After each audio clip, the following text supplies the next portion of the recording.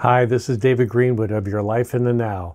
Welcome to episode 5, where we talk about growing and creating healthy relationships. In the last episode, we went over the beginning of this, and we discovered how relationships are the key for helping us to move forward and to be aware of what our issues are so that we can address them and move forward.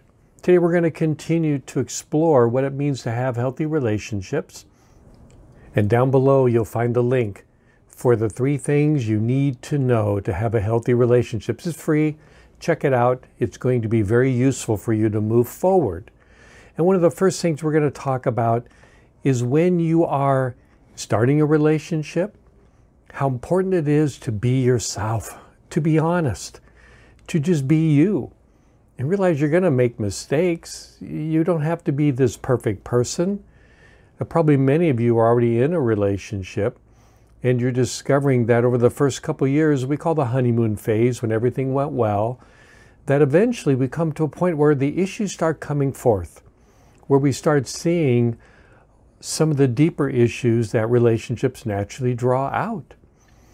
It's really no surprise that the energy when we're first in a relationship is bringing up us at our best. We call it like our teenage years, where we're more happy and joyous and out there and loose and free. And then the old guardian part comes in, the voice of your subconscious mind. Now, this is the Guardian Files after all, so we're talking about what's stopping you from your subconscious mind. And it is the guardian. It reasserts power and control, and it has you become responsible.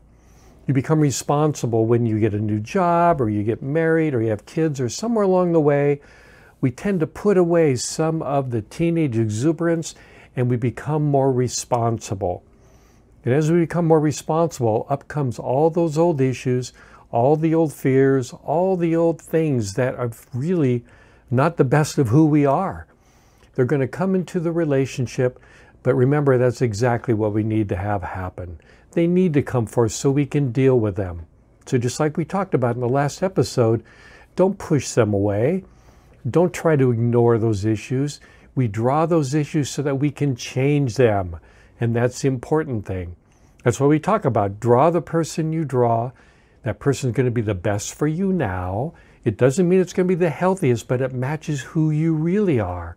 So be you. You're going to resonate and vibrate at the right level to draw the right person to match your issues. Now, it's not all bad news. You're going to enjoy it as well. And do the happy things, be fun together, enjoy life. But when the issues do arise, just be aware that they're meant to come up.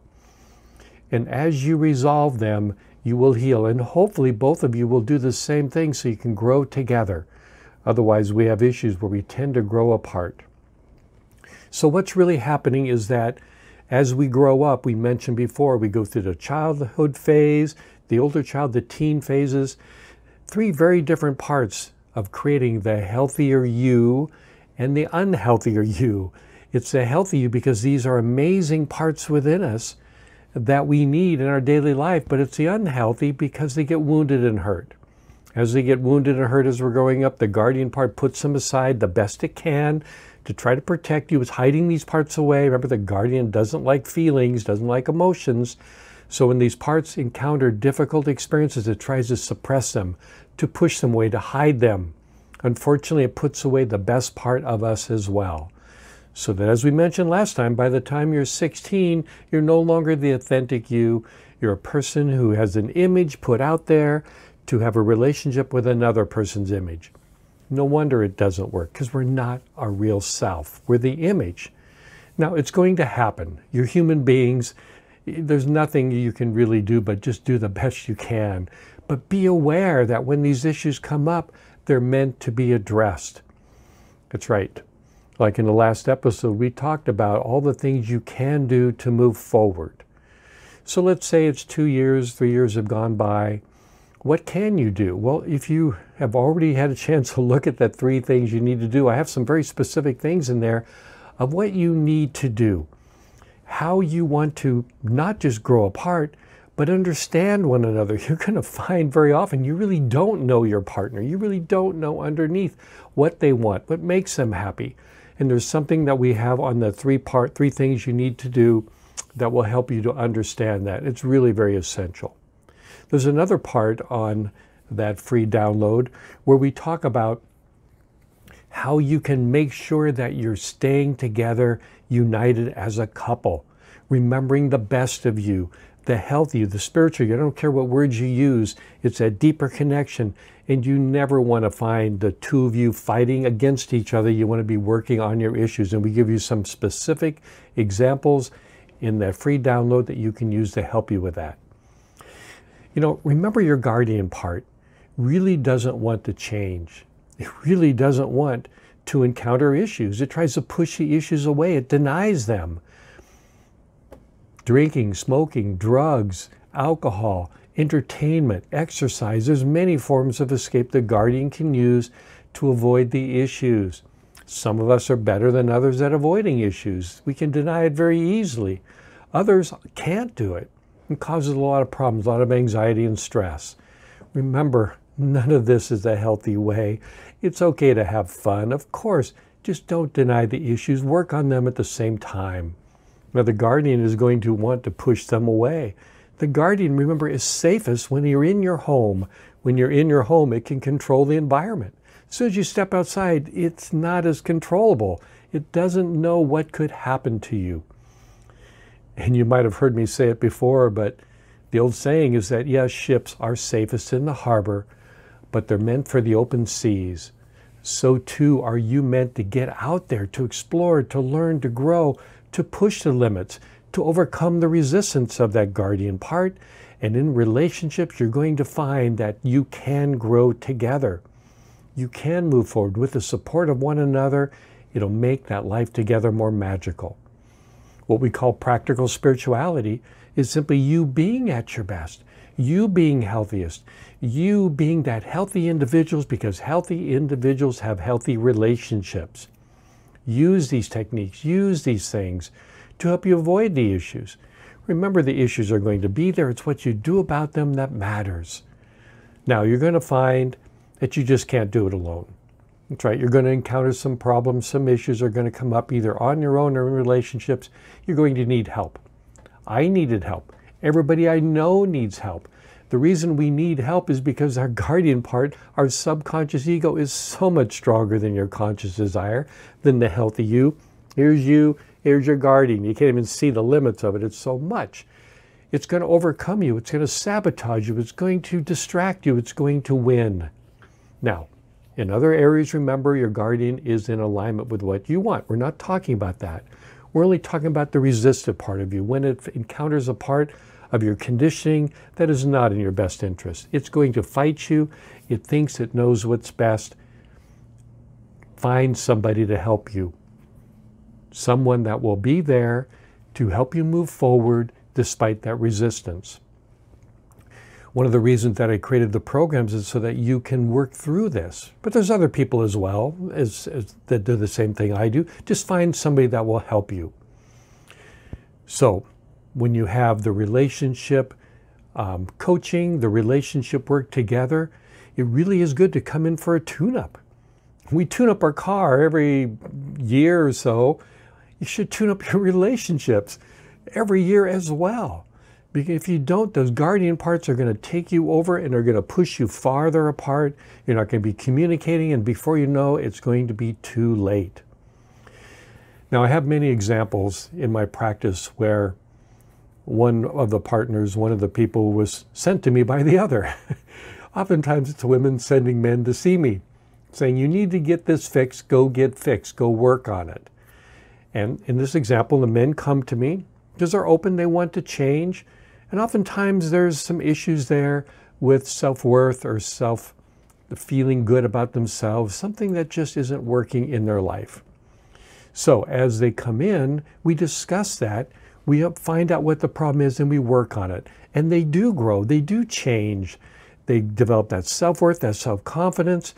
And as they do, they also begin to see that they're not the only one with the issue. Yes, it's usually equal. Both people have issues. And they'll go back to their partner, and hopefully their partner is open to it. And most times they are, and say, great, now we can work together. on certain issues and have a happy life, right? Nobody wants to be working all the time. It's not what we're suggesting. But when the problems arise, you want to be able to focus on them and address them. So then the partner can go back, oftentimes the man, the woman, and they can grow the healthy relationship and move on. Now, there are times when you go back into the relationship and you'll find that that person that sent you to see me is fairly controlling. It's pointing out that, at least what they say is that it's your fault. It's not their fault. It's your fault. You go fix yourself. And so when people come forth after working with me and go back in relationships, sometimes they find that their partner is in total denial, that they have anything wrong with them whatsoever.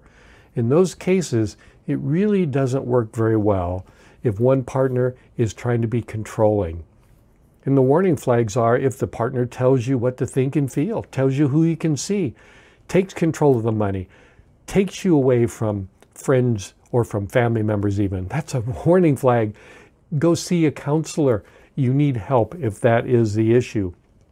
Please remember, no matter what your partner says, it's not all you. Everybody has issues.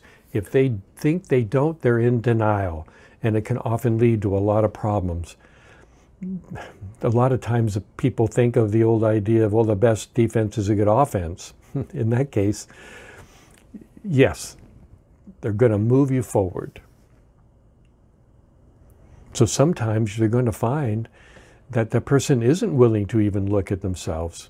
Controlling people cannot even admit they have a problem. It's like they're juggling 1,000 things at once, and their subconscious knows they have issues, but they're not letting the conscious mind even be aware of it. And if you're aware that you even have one issue, it's as if everything falls down, and they just can't even let themselves feel that. So they stay stuck.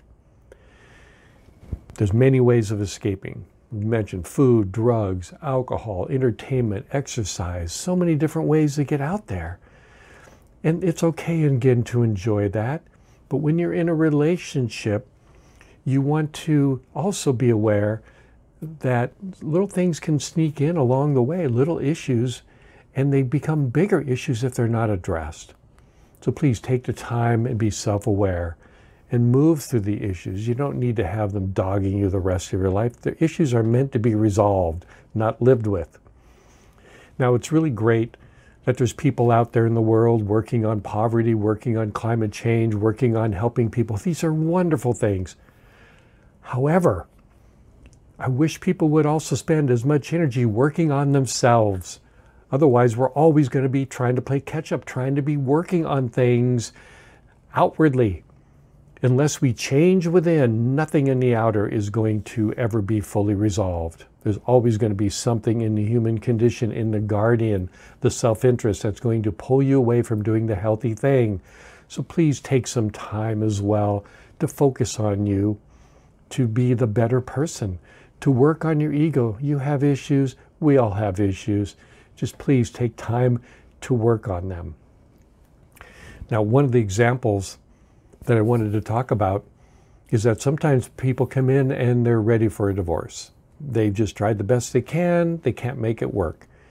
Now, in that situation, especially if you have children, it's essential that you do the best you can to remain friends, to resolve those old issues if you can, especially if there's children. Children are sponges. They're absorbing all the information, all the problems, everything that's coming up, they're taking it in. You might think that you're keeping it from them. You aren't. They feel it. Children absorb energy. They are learning from you what relationships are supposed to be like. If you're not connecting, they're learning that that's what's normal. Yes, you are affecting them. Do the best you can to work out your issues, to come see someone like a counselor before they get too large. If you start arguing and find yourself stuck, see somebody. Otherwise, if it's time to go, do the best you can to part as friends so that it's best for not just you, but for the children as well. Now, when people come to see me and they're in a relationship, I say, great. Now we can work on the issues that are coming up. If they come to see me and they're just in the individual, as an individual, they're not in a relationship, I say, great. Now we can work on self-esteem, raising your level of self-confidence and vibration so that you draw a better person. So in other words, it really doesn't matter where you are and what you're at. It's time to move forward. There's always an opportunity for growth and fulfillment. The old saying, if you're tired of starting over, stop quitting. Keep moving forward. Life is meant to be a constant movement forward. And also, it's essential that you give yourself credit for what you've done. Far too many people just want to focus on the problem. That old saying, what you resist persists. You keep focusing on the issue, it continues to be an issue. It's good to be aware of the issues, then move on. Move on and give yourself credit for what you're doing. So many of my clients come in and they don't give themselves any credit at all. I had one lady come to see me who wanted to work on weight loss, and she was drinking about 3 liters of Coke a day, which is quite a bit. So she had some weight she wanted to lose. We did this session, talked about self-worth. She left, went home for a week or two, came back for the second session. And I asked her, okay, how are you doing with things? Are you feeling good? And we talked for a little while, and she said, well, I'm not doing very well. I'm afraid I kind of failed over the last week. I said, oh, really? What happened? And she said, I'm still drinking 1 liter of Coke. And I listened to her, and I waited for her to say something else, and she didn't. So we worked a little while, and I got her to realize she stopped drinking 2 liters of Coke. There's 2/3 of the issue was gone. She was only drinking 1. That was a tremendous growth for 1 session. And when she saw it, she started, like a light bulb went off, and she started smiling. She said, I guess I did a good job, didn't I? I go, you did a great job. But she didn't even realize it. Dropping 2 liters of a Coke in 1 session is tremendous and a huge step forward. But she didn't let herself focus on what she was doing well. She only focused on what still remained. Give yourself credit. Of course, there's a large group of things we want to work on, but we focus on what we're doing well so we can grow that up. There was another gentleman came to see me, and he would often drive his friends around, and they go to different parties and everything, and very often he'd stay in the car. He'd stay in the car and drive them around different places. And he came into working on a different issue, and we talked a little bit. I asked him, what do you do for fun? And he told me different things. And I liked taking time with my friends driving around and go, great, what do you do? And it became obvious he was a chauffeur. He drove people around. They used him. And as we worked through this, he began to realize the obvious fact that he was a caretaker, that he got his self-worth by helping people. And people who are caretakers put out this energy of wanting to take care of people, and oftentimes they draw back to them people that need to be taken care of, or people that will take advantage of you. And they did. They took advantage of him. They had him drive him everywhere. So when he realized this, we talked about it, did the session. He came back for the second session. He was smiling, and I said, what's going on? He goes, my friends hate you. I said, why? Even though I probably knew why. He said, well, because I'm not driving them around anymore. And so they say that you, the counselor, me, have ruined their life. And good, I'm glad I did. And he no longer was driving them around. He was now doing things and with friends that treated him with better respect and appreciation. Really, he was an amazing guy. And finally, he saw that for himself. So be aware that that guardian part is going to pull wool over your eyes, if you will. It's not going to let you see what you are doing. It's just going to be negative, and it's going to have you focus on all the things you still need to do and beat you up and blame you for not doing it well enough, when in reality, you're doing perfectly fine. As you move forward in your relationships, continue to be your authentic self. You'll find how much it does change your life for the better. As you move forward, please watch the 3 things that'll help your relationship, because it really will help your relationships. It's more practical information. We're talking about a lot of information here, a lot of stuff, but I want to be giving you practical thoughts as well, things that you can do. And if you find these videos of importance, just give me a thumbs up, if you will. Spread the news about it. Subscribe to the channel. You'll be getting information for when I put out another one, because my goal is to have you be able to enjoy healthy relationships, to feel so good about yourself. Things will not trigger you anymore. Life gets so much better when you feel good, happy, and free. This is David Greenwood signing off from this episode of the Guardian Files, where we're here to help you move forward. Until now, the guardian might have been in control of your life. Until now, you might not have given yourself any of the kudos that you really do need so that you can move forward and see who you really are, the real authentic you. See you next time.